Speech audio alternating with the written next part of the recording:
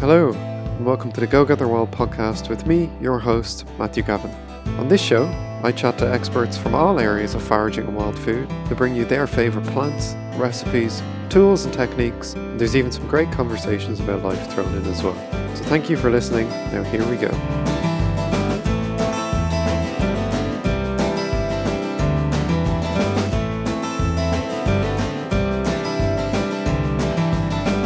So today on the podcast, we have someone who I've known for a number of years, Michael Kelly, a former IT specialist come founder of Grow It Yourself, or GIY as it's better known.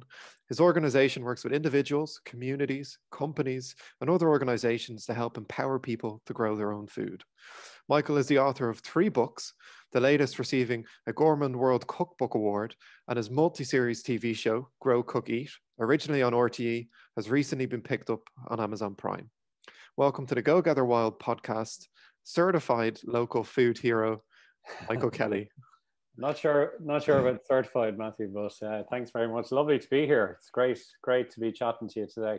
We know each other, just to give people a bit of a reference, and listeners.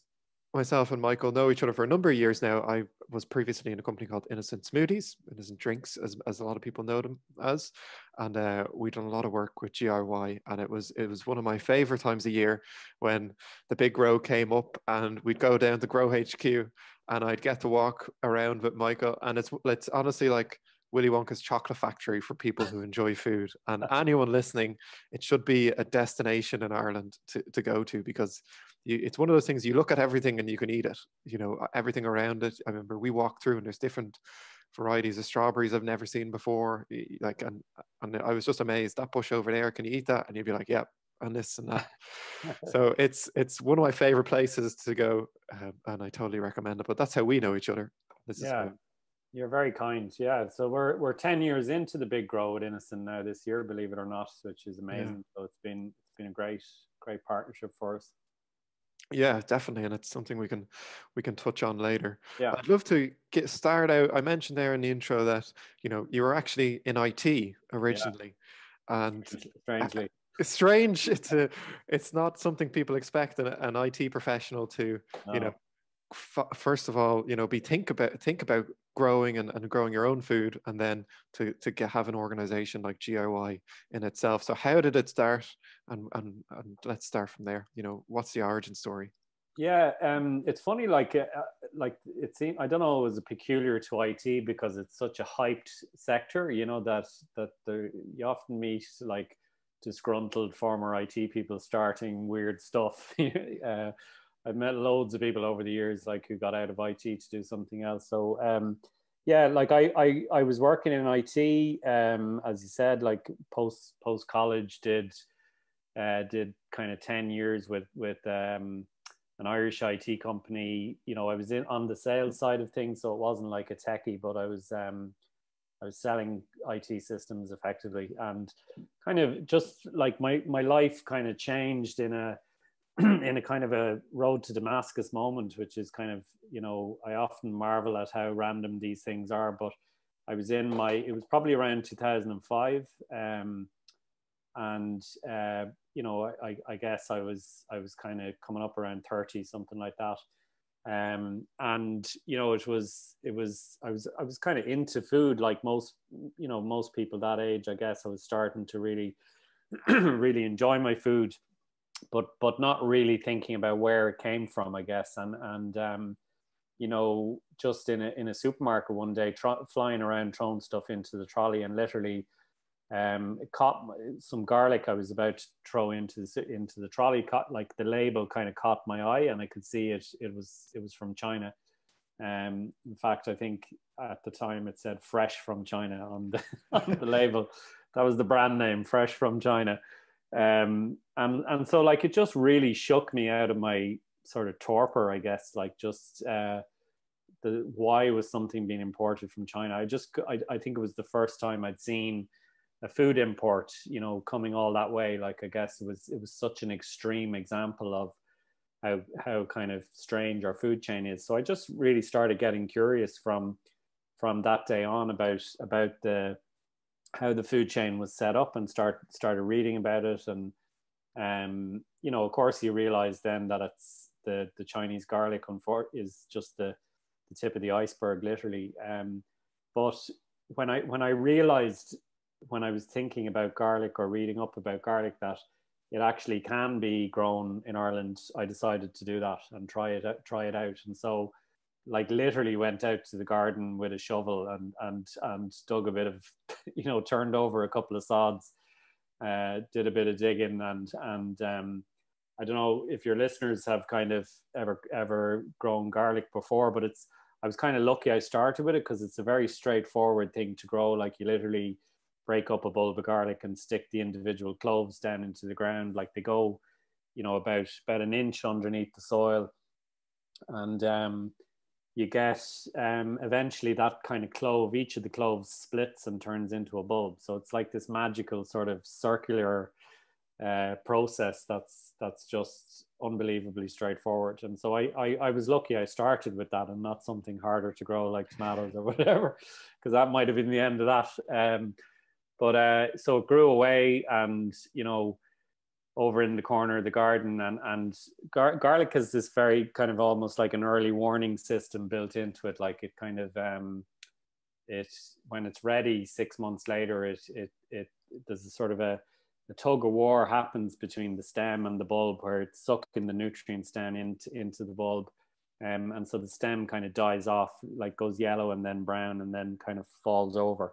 And I didn't realize this. I just thought it was dead. I was very, very disappointed with my garlic experiment, and then went to dig it out, and there was this like magnificent bulb of garlic underneath the soil, and just was completely blown away by, like, just smitten by the idea that I could produce this amazing piece of food in my own garden. Like, I was absolutely fell like just head over heels in love with the whole process from that day forward. And that was really the start, certainly, of my growing journey, you know, my interest and my passion for food growing that I've been laboring away under ever since, you know.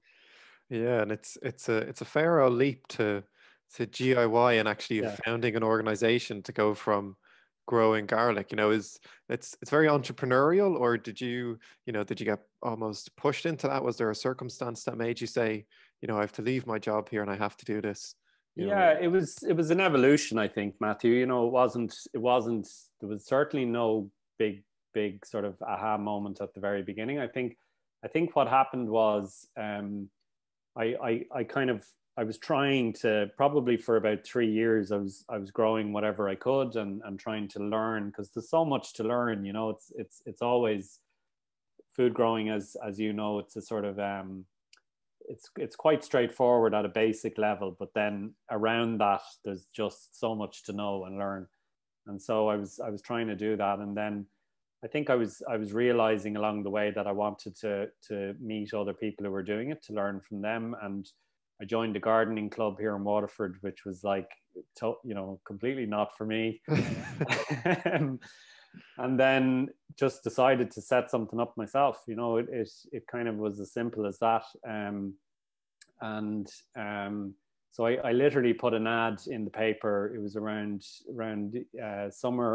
late summer 2008, and said, you know, if you're interested in growing your own food, come along to this meeting. And that was the start of it. And it was very much, you know, almost personal self-help group for me, and then local, you know, fantastic local group that was, you know, 60 or 70 people kind of meeting up once a month in the library in Waterford City, and you know, sharing the journey, learning from each other. It was brilliant. And then I suppose the critical kind of piece in the evolution was, a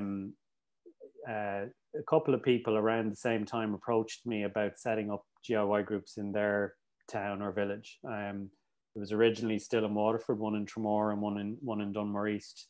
And so that was sort of the start of a process where I think I was starting to realize there's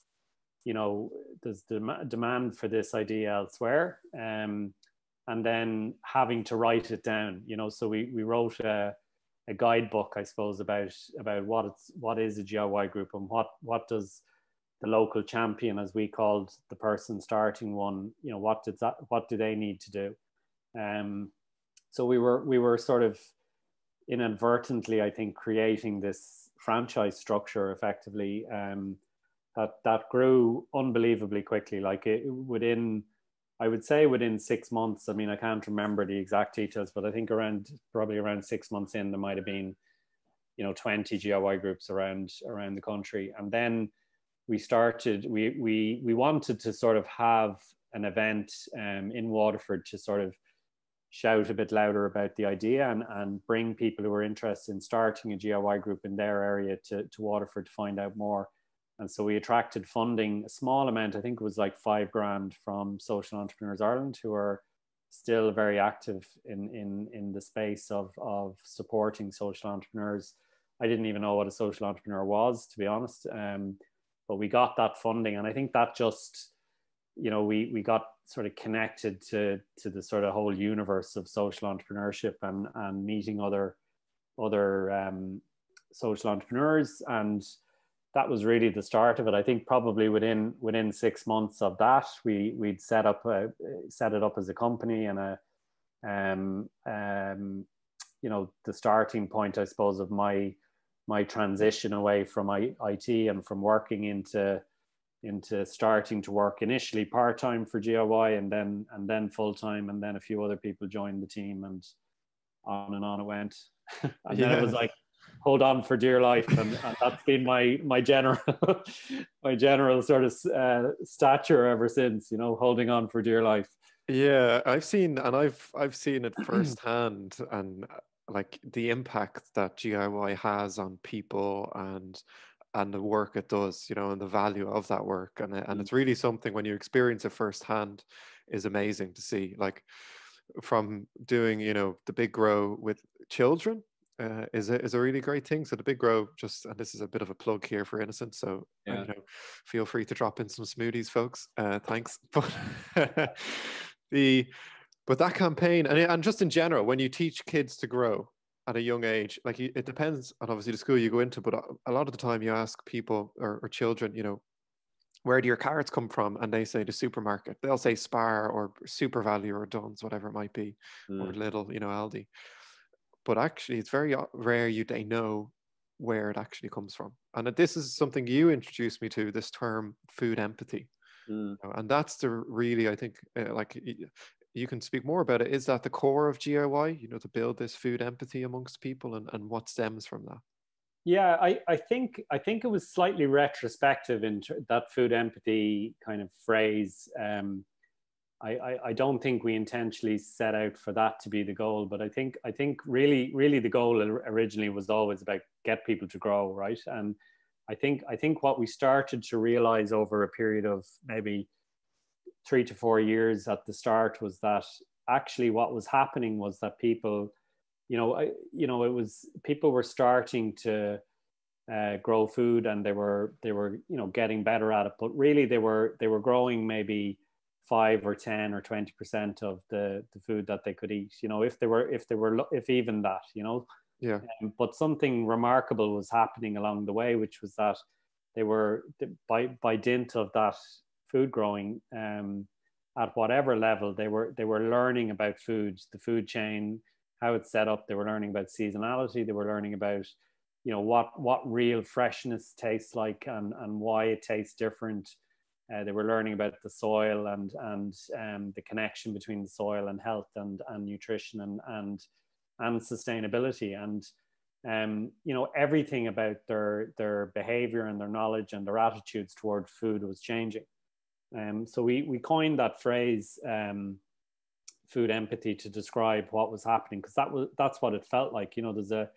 I'd be a big believer that there's a big lack of empathy in society generally, never mind just food, but certainly in the world of food there is. So it felt like the right phrase to describe what was happening, and that completely changed our approach to the work, because I think we felt, okay, we're not a self-sufficiency movement. We're not saying we need to tear down the structures of the food system. We're not saying people should live off grid forever and ever and never engage with the supermarket again. What we're saying is that if we can encourage people to grow food, then it has this transformative effect on the relationship with food in general, and that's where the change happens, you know. So I think that sort of meant that we felt our job then becomes about scale, you know, get as many people as possible to grow food. It's not necessarily about depth, you know. We're not sort of trying to get down in the trench beside you and teach you every single thing. Our job is primarily to get you up and running, get you, you know, successful at it, and that's the job. And then it becomes, okay, the fun part is trying to figure out how many, like, what does real scale look like? You know, are we talking 100 people, 1,000 people, 1,000,000 people, or 100 million people? And that's the fun part and the organizational challenge at the same time. Yeah, definitely. And you speak to that kind of empowering people to do it themselves, you know, and that's really that grow it yourself, but we're here to help you at the same time, you know. Yeah, exactly. And it's a real sort of transformative process for people. Like, it completely, you know, as you said, like, it has, sometimes we forget with in our obsession with scale that the individual stories are incredible. You know, the children and adults learning to grow for the first time, and the impact it has on their lives it's phenomenal to watch. Yeah, definitely. And like I used to even have it at my desk, a little seed pod, and I'd be growing, you know, the shoots in my office in a little cup. And it's something about this mental health side of things, you know, when there's an immense sense of pride you feel when you've grown something yourself, and you can put it in your own sandwich at lunchtime, and it's come from your desk, or it's come from your back garden or your allotment or whatever it is, and you're using it in your food. So there's lots of different examples of that. Yeah, like I always call it like the Tom Hanks moment. You know, the movie Castaway, where he's marooned on this desert island, and then, like, he's in the depths of despair at the start, and then he finally gets a fire lit on the beach. You know, and it takes him like several broken hands practically, and you know, trying to figure out how do you light a fire without any help. You know, and eventually he gets it going, and he's jumping around on the beach bare chested, you know, like feeling like a god, you know. And there's a sort of an element of that, I think, when you grow your own food. Like, it's this really elemental thing that I think is embedded deep in our DNA, you know, to the need to produce food ourselves. And so, yeah, like, all sorts of evidence and research shows that it's brilliant for your mental health. And, you know, the impact of you know, actually physical contact with soil, and lots of evidence to show that the bacteria in soil, you know, gets into our system, is really good for our gut health, alarmingly. Like, I think that's just mental to consider. There's the dopamine response just from even seeing plants, you know.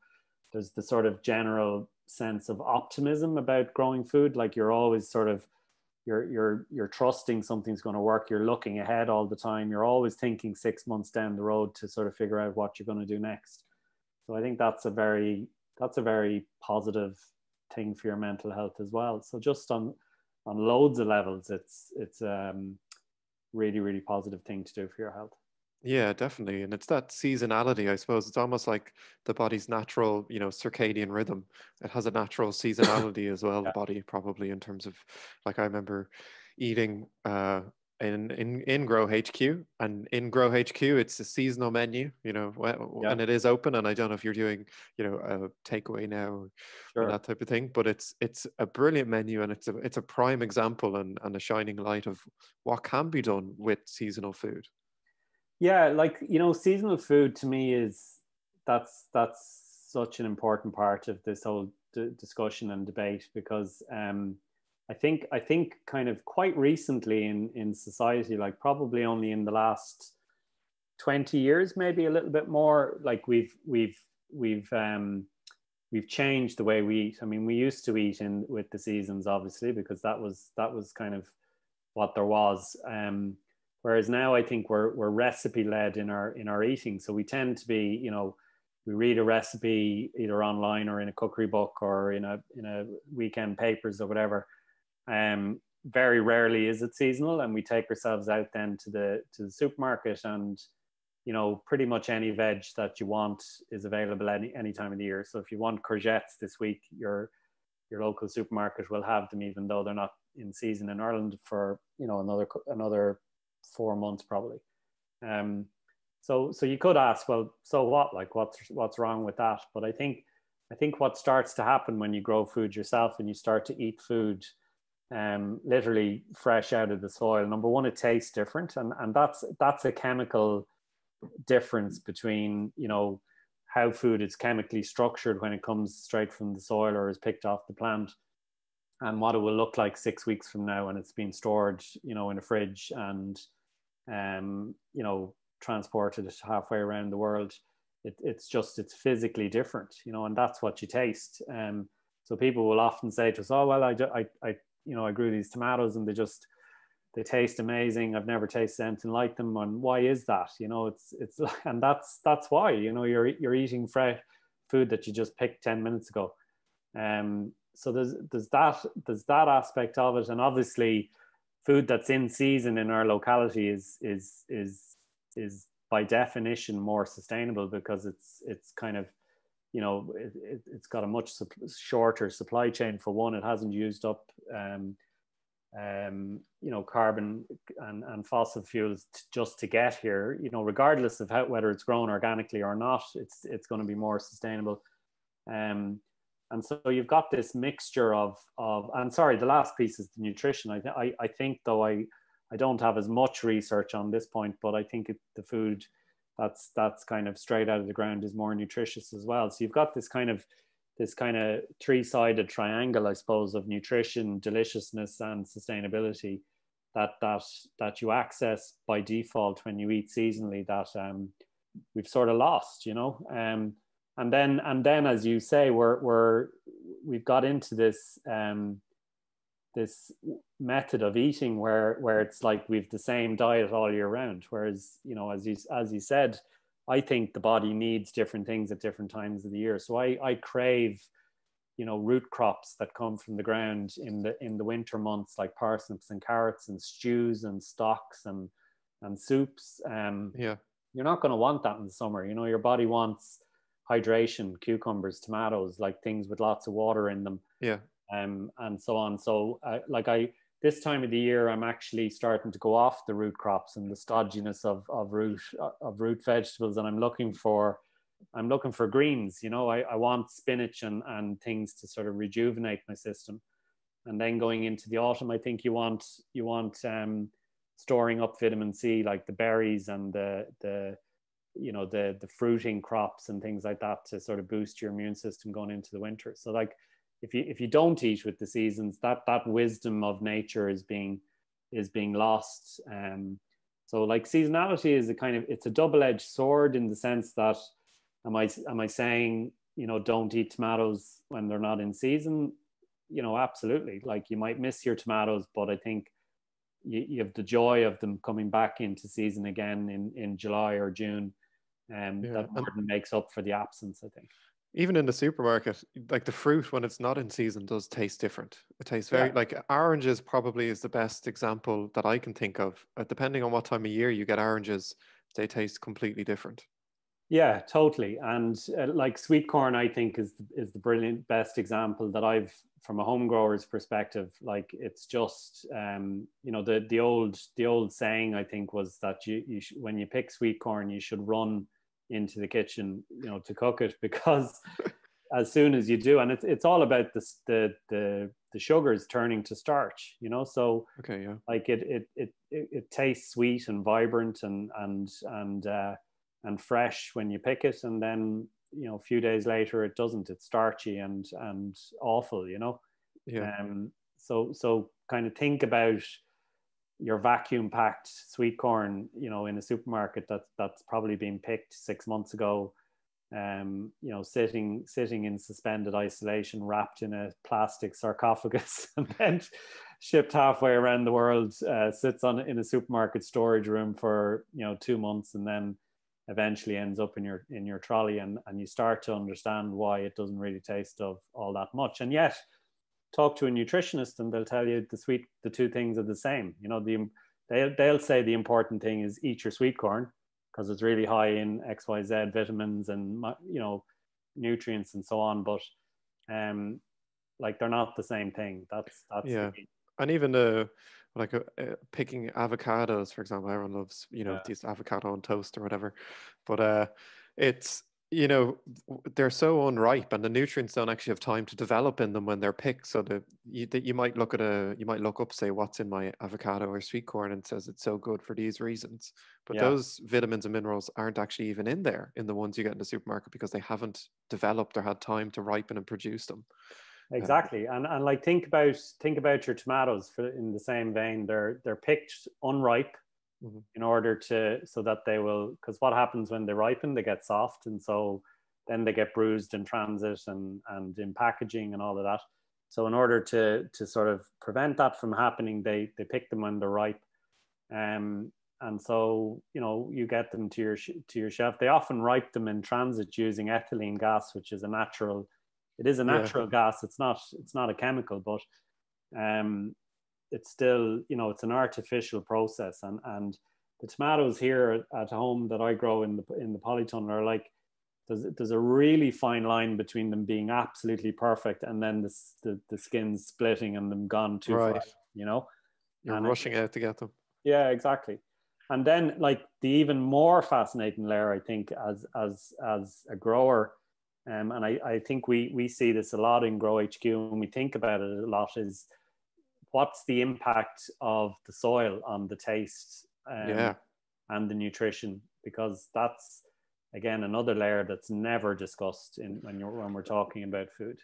And it's definitely the case. Like you get something from biodynamic, farms or even organic, and there's all different levels of that. And what do people do? I remember there was one, I don't know if it's biodynamic or whichever method of farming it is, that it's very much lunar with the times, and you'll even plant certain things in the ground to affect the vibe of the place. So there's a lot of different ways to do it. And I think that soil, I'd love to talk to a soil expert. So if you know one, it would be well. brilliant. Our head grower Richard Mee is in Grow HQ. He's an absolute soil nut, and like there's something really interesting in that, because if you Dan Barber has the New York chef and sort of food activist has spoken about this. Like he calls it the carroty carrot. So in his restaurant, he was buying organic carrots because his ethos was organic, from a supplier in Mexico or something, and he'd have them for his stock pot, because they were cheap organic but still organic. And then he had a farm in upstate New York, and he was growing carrots on the farm in really living nutritious soil, and they were the carrots that he'd just literally he'd slice up and put on a plate, because they were so the flavor profile was completely different. And we find the same in Grow HQ. Like over the years, as we've improved the soil and closed the gate on the fertility of the soil, the flavor profile in the food has changed. It's getting more delicious and more vibrant tasting, because the soil is improving all the time. And do you find that even like crops, you get more from the crop because there's more soil in it, or there's more nutrients in the soil? Would you get more from the crops then? Yeah, you would, and you get less problems, less diseases, and yeah, I mean it's absolutely transforming. And we've found actually our soil is quite high in nitrogen now, because we're using all of our waste from the kitchen is composted and put back out on the land. So gradually, it's improving all the time. And because we put coffee, the coffee grinds in there as well, it's very high in nitrogen. Like it's higher. The compost we're producing is higher in nitrogen than even farmyard manure. Like, so if we had animals on site, so it's that amazing. impact. Yeah, like, I mean, who even thinks or talks about how healthy is the soil where my food was grown or reared in? Like, nobody's and that's bringing that to kind of the everyday person. A lot of coffee shops now, people are in their local vicinity in 5K, and whether it's a coffee truck or a cafe, like oftentimes they actually give away their coffee grinds for free because it's a nuisance for them to get rid of them. Yeah. And if you have your own home compost heap, or you're thinking about putting one, there's an amazing resource for you that's just available. Yeah, like we have a course, an online course on our website called the Ultimate Starter Course. So it's kind of like a 9 or 10 month course you can do online and follow the journey sort of growing through the year. But it all starts with soil. There's a whole episode about soil, which is maybe not as, it's not as sexy a start as people maybe would want, but like they want to get into the seed zone. That's the good stuff, Yeah. But we force people to wait until episode 2 for that, because like before you start, you have to understand, the importance of soil and fertile soil to the veg you're gonna produce. And if we could make that connection between the health of our soil and our own health and the planet's health, I think we'd be doing something really important,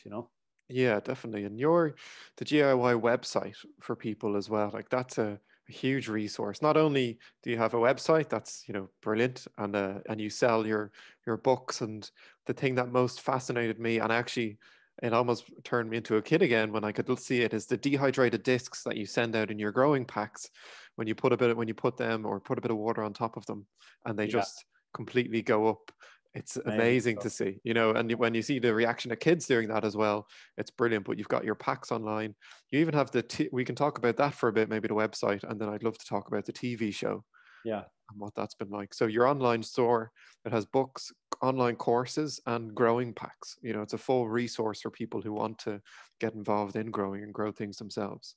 Yeah, and I mean, we're a social enterprise, Matthew, as I mentioned at the start, and like what that means, I suppose, is that we're funding the work we do by selling products and services to people to help them to grow. And so you're all the time thinking about that kind of double bottom line of income and impact, and ideally, everything you're selling should be impactful but also generating income. And that's, Growbox, which is our starter growing kits. It's a whole range of growing kits is designed to do exactly that. And really the idea behind it was to put everything, rather than standing in the aisle of a garden center, looking at the array of different things and thinking, oh, screw it, I'm just going to Lidl on the way home instead. It's about, putting everything in the box that people need to grow food. So the rehydrating compost is part of that, because obviously, a bag of compost, you can't fit that into a little box. So it's about giving people the compost and the little pots and the seeds, and then critically the knowledge and the tribe, I suppose, to share the journey with. So like we back the kit up with, really, really good video content that people can access on our website that hopefully takes the mystery out of it and makes it straightforward. But also then you get to, share that journey with the DIY community more broadly. And so, yeah, like that's, I think we're not 100% there yet, but I think in the last year in particular, we've made huge strides in making that, work really effectively. And it's absolutely taken off in the last year. Like I think we're up like 350% or something. A lot of that was down to the pandemic and people being locked down and so on. But I think it's a sign of we're doing something right with the website for sure. Definitely. And it's something as well for like these grow boxes, they're not things that you get, like people who mightn't have grown before, I don't know what they are. You literally get them, and they're arranged from seeds. Yes, you can plant the seeds outside, if you have that resource there. But if you're even in an apartment or you only have a counter or windowsill in your kitchen, it comes with cups. And so you actually, all you need is, if you can put a coffee cup on top of a space, that's the space you need to grow. Yeah, exactly. And I think I saw for myself when I started growing first, the sort of almost like there was a slight sort of horticultural snootiness about growing. Like it was all very very RHS, not to diss the RHS, they're brilliant at things, but it can be very gardening and very sort of, you have to do it this way and that way. And I think we've always wanted to democratize growing and make it accessible to everyone. So the Big Grow, which we spoke about earlier on, is about, making growing accessible to every teacher and every child in every school. So it's not, like it doesn't presuppose any level of knowledge with the teacher or that they've got loads of space for growing. It can be done in the classroom.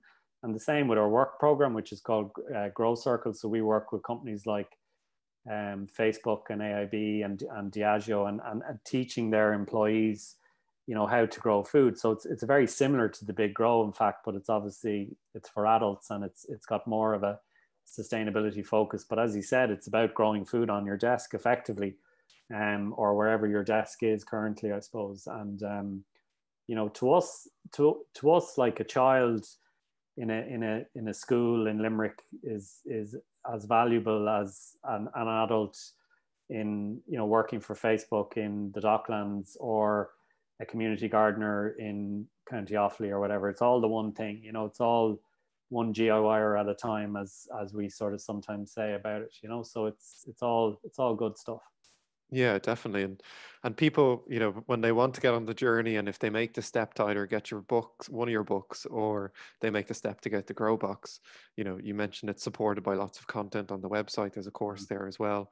But there's also the TV show, which is hugely popular. And I'd say you were blown away by the reaction with it on RTE and now on Amazon Prime for people. Yeah. We've done 3 series of it now. We're in a bit of a hiatus at the minute because of COVID, obviously, but it's just been mad, and honestly, Matthew, I just love every part. I love the nuts and bolts of filming as well, and just myself and Karen we just have such a laugh doing it, and we always approached it from we may never get to do this again, so just enjoy the ride. And we every minute of it, like we just loved it. And I think that comes across hopefully on the show, that it's like we're just having the crack with it. And it's very DIY. We approached RTE about it originally and said, like, we don't want this to be a gardening show, like we want this to be a show about food. And so it kind of there's one vegetable covered per episode, and so it's very much like you see it grown from plot to plate, literally. So it finishes with Katie Sanderson, the visiting chef for the show. She comes in, she cooks what we've grown. So it's really a show about food, primarily.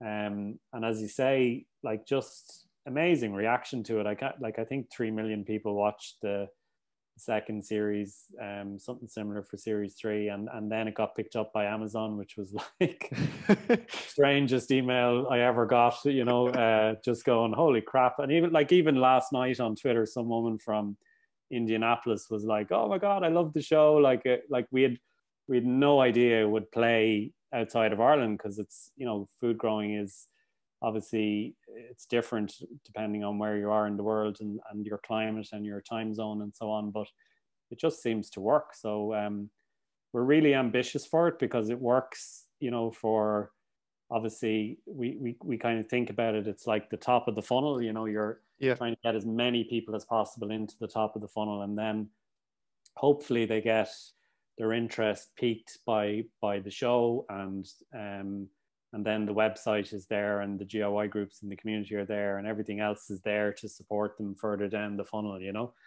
and hopefully what you get popping out at the bottom of the funnel to continue to mangle this metaphor is somebody who's generating food empathy and living a healthier, happier, more sustainable life.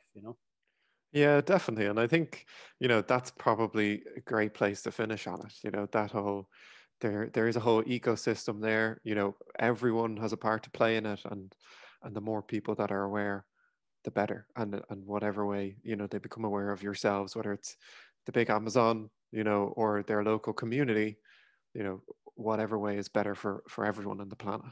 Yeah, and then it's about scale. We've set ourselves a goal to reach 100 million people by 2030, which is the end of the decade of action for climate change that the UN set. And so we wanted to play our big part and set a ridiculous goal, like a moonshot goal to, to motivate us over that period of time. And so, like, what would a world look like if 100 million people were in that time were growing their own food?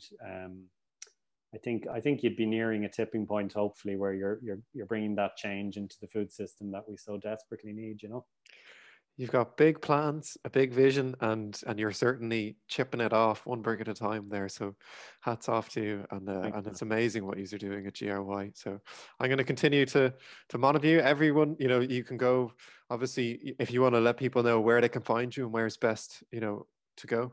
Yeah, well, giy.ie is the website, very simple, and that's the starting point for all the stuff. The TV shows on, as you said, it's still on the RT player, it's on Amazon Prime, it's on our YouTube page, and obviously when this lockdown is over, come and visit us in Grow HQ. Yeah, and I can't emphasize that enough. If you're from Ireland, get to Grow HQ. Yeah. And I've had the grow boxes. I've done the things, and it does have a huge impact. So definitely, people visit, check out the courses, check out the books, and get a grow box for sure. Brilliant. So Michael, thank you so much for your time. Thank you, Matthew. It's been an absolute pleasure, and I really appreciate you coming on the show. No bother.